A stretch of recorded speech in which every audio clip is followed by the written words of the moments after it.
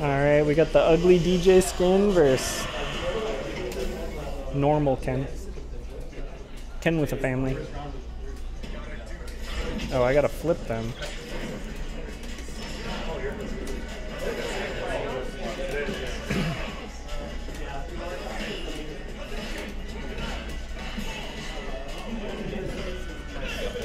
What is it? Yeah, it was third, yeah. Yeah, nice to see you taking off. Good luck. Alright. Burned them out right away. You like kind of steamrolled him in winner side, so trying to avoid the same fate, but already has his back in the corner, already eating plus frames, already getting stunned. That's going to be round one going to Eli the Curry. This is the B&B, just out of range, and then eats the DP. Yeah, this is going to be enough to kill him. Eli takes game one.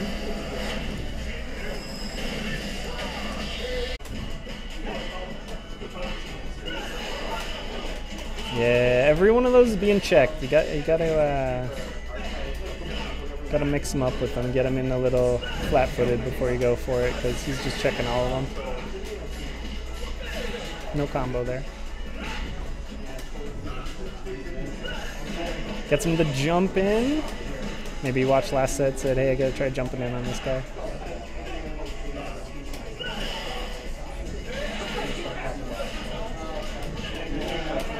Checks his wake up. Overhead. If he spends it, he'll kill him. Ooh, yep. Round one going Eli's way. Honestly, he should have gone for the no beats to tilt him even harder, I think was the way. Instead, he gave him some good feels. Could have supered to burn him out there, but burns him out with the fireball anyways, and stuns him. Back-to-back games eating the stun. He had a meter there, he could have mashed it out. Gets in there, yeah, jabs, jab checking each other.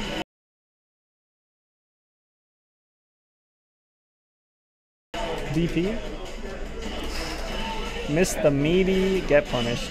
Hey, perfect parry into a real combo. I feel like you usually see the perfect parry into just grab, but there is actual use.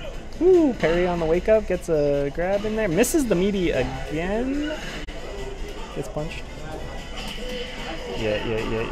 He's got to be careful. He's going to get burnt out if he blocks anything, so you got to,